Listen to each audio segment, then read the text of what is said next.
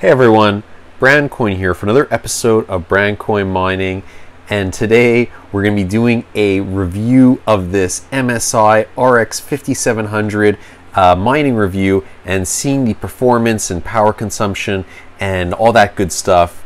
And we're also going to be doing the first of our Antminer Z9 giveaways.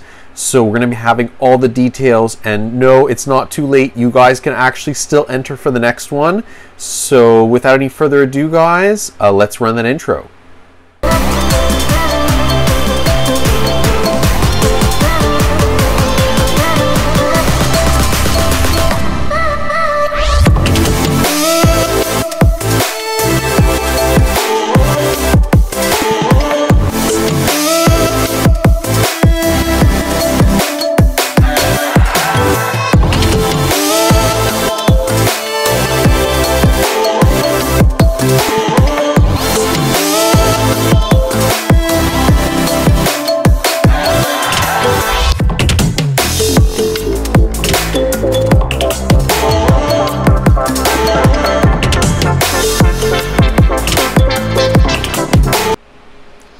Hey everyone, welcome back for another episode of Brandcoin Mining. And today, as we were saying earlier, we're going to be taking a look and doing a mining review of the AMD RX 5700 card. And we're going to be taking a look at the power consumption, hash rate I'm getting, the energy efficiency, and all the settings. So we're also going to be doing, what I'm very excited for, our first giveaway of the Antminer Z9 Minis by Bitmain. And we're going to be giving away 2 of these miners. So we're going to be giving away one of them in this episode. So it's actually not too late still to enter for the next giveaway. And you could do so by firstly subscribing to the Brandcoin channel and entering in the comments of this video down below hashtag Antminer Z9 Mini. And you'll also be entered for the next giveaway as well. So don't worry, guys. That'll be coming soon. So let's go take a look at our graphics card. So here we go. We have our test mining rig system going, and we've got our MSI Evoke Gold RX 5700, and it's not mining right now. I just wanted to do a nice comparison test, see how much the system is pulling right now. So it's only pulling about 40 watts. When the system is going, I've seen it pull about 50 watts. We can take an average about 45 watts. That's what the system pulls here. It goes 43, 50, 44. I would take an average about 45 watts the system for the system itself, and we'll see how much this graphics card pulls while mining, approximately. And I'm using an Asus Prime Z390 motherboard, and this is just the motherboard I found for this test rig online at the time, and I'll be putting some links down below for some Amazon links for the best mining motherboards to buy today if I were to buy one right now, and some RAM and CPUs and basically all the latest stuff now today if I were building a new mining rig. And here we're also using a Thermaltake Smart 700 watt power supply to power this rig. And I've just got the one card on here because we were testing and doing some tests on it. So here, let's start up mining. And I'm using Team Red Miner. Let's start our Ethereum miner. And here we go. We're going to start up. So let's check our power. Oh, it's already going up quite a bit. 81 watts, 80 watts here. And we'll see. Oh yeah, the rig is starting up, and oh yeah, power going up, 204 watts, 205 watts already. So we're going to be watching this, and oh yeah, there you go, your fans are spinning on your graphics card now. And let's go see the results. Oh, here we go. So that's just the initial ramp up, how many mega hash it's getting, 26.09 mega hash right out the bat.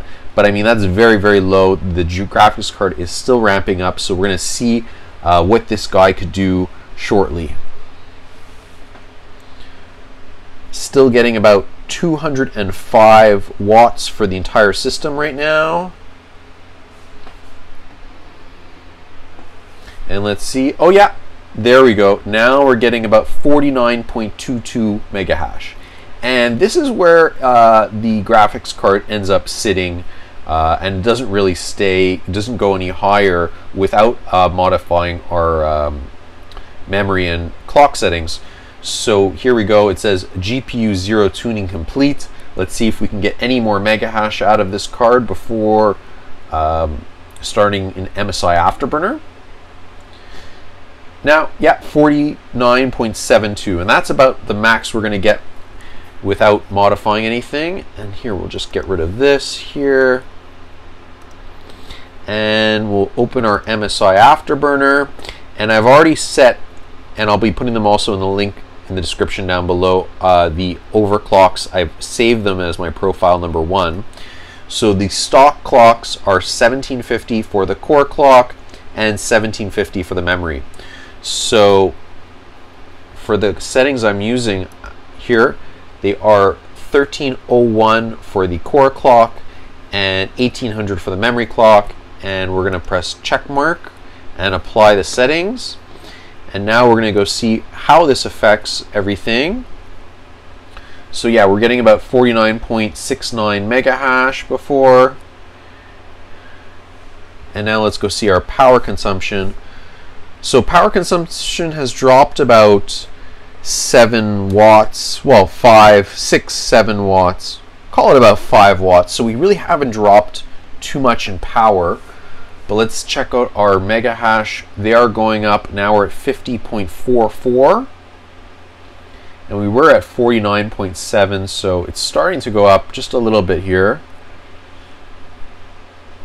And let's just wait and see what they come to. 51.06. It's not bad. Up a tiny bit.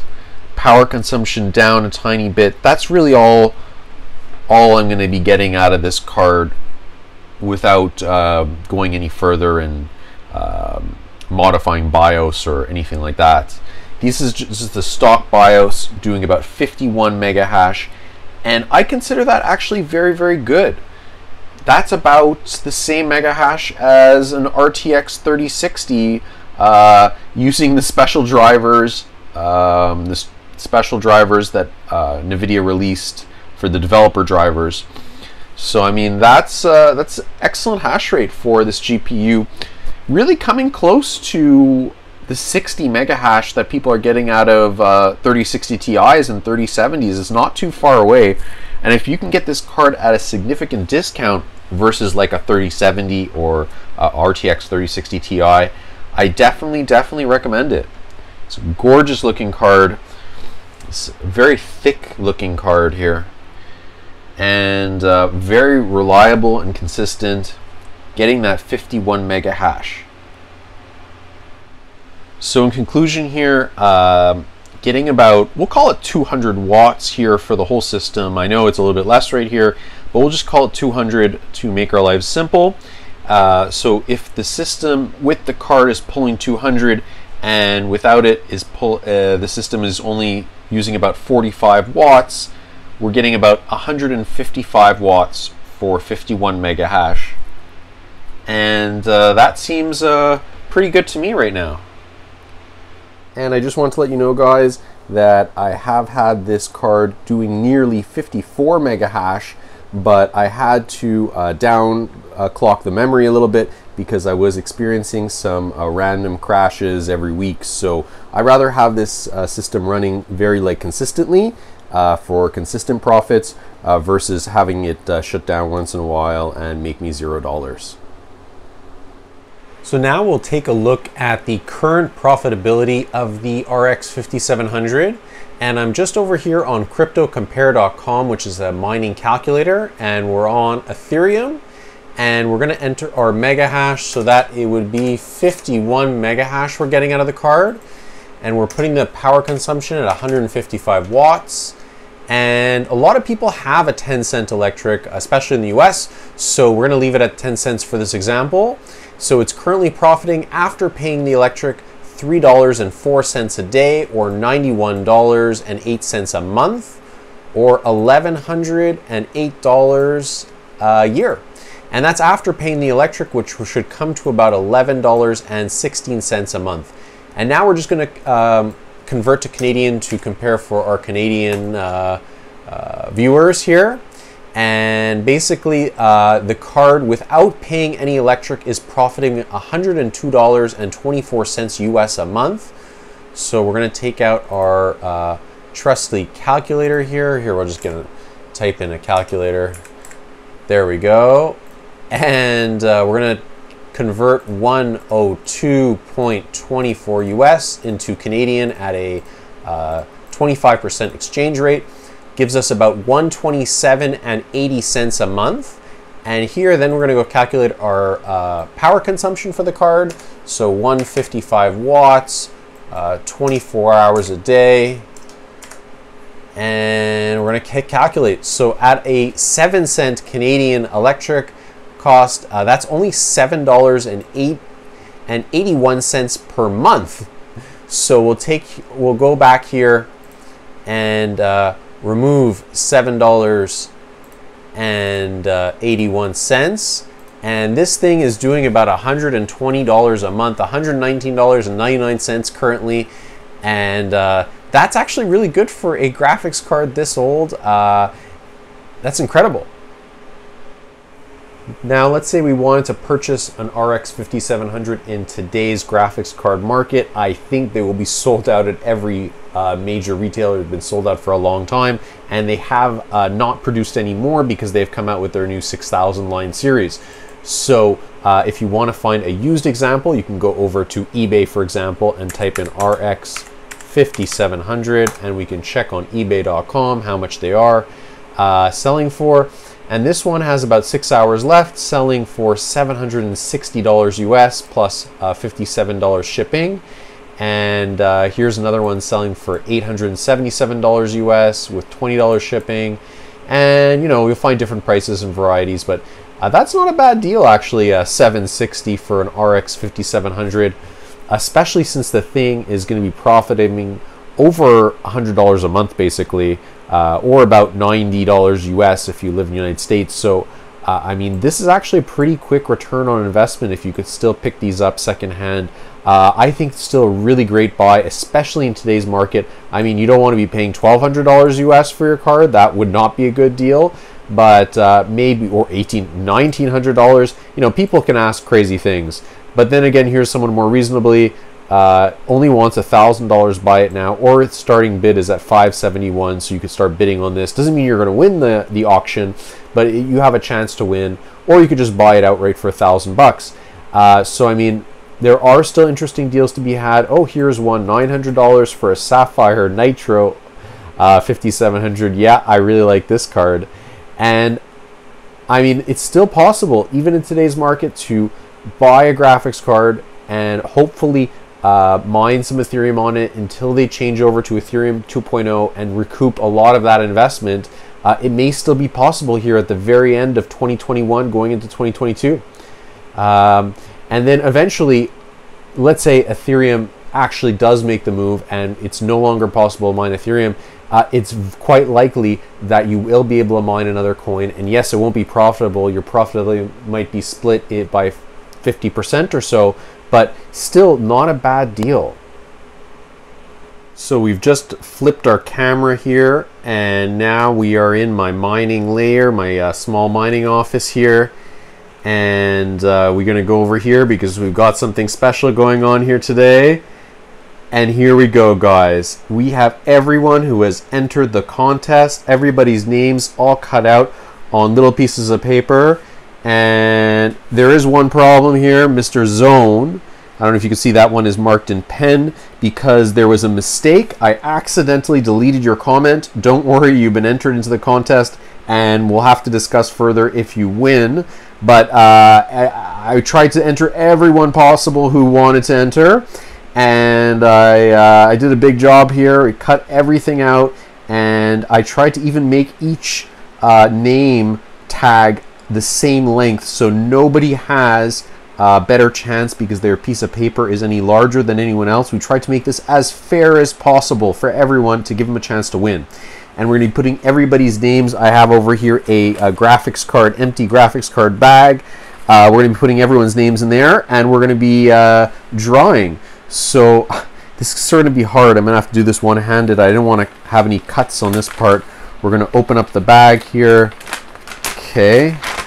And we're going to put everybody's name in. Here we go. We're going to gather up everybody's name. I'm going to put them all in a pile in any order. And we're going to be putting them in the bag. So good luck to everyone. I'm really excited. I was stuffing these names in here. This is difficult to do, but we're getting them some names in here. Can everybody see? There they go. Okay, we're going to get them in the bag here. All right. Okay, one-handed working here. Put them all in. And we're going to have a very, very nice giveaway. And again, as I was saying at the beginning of the video, don't worry if you guys haven't entered or forgot to enter.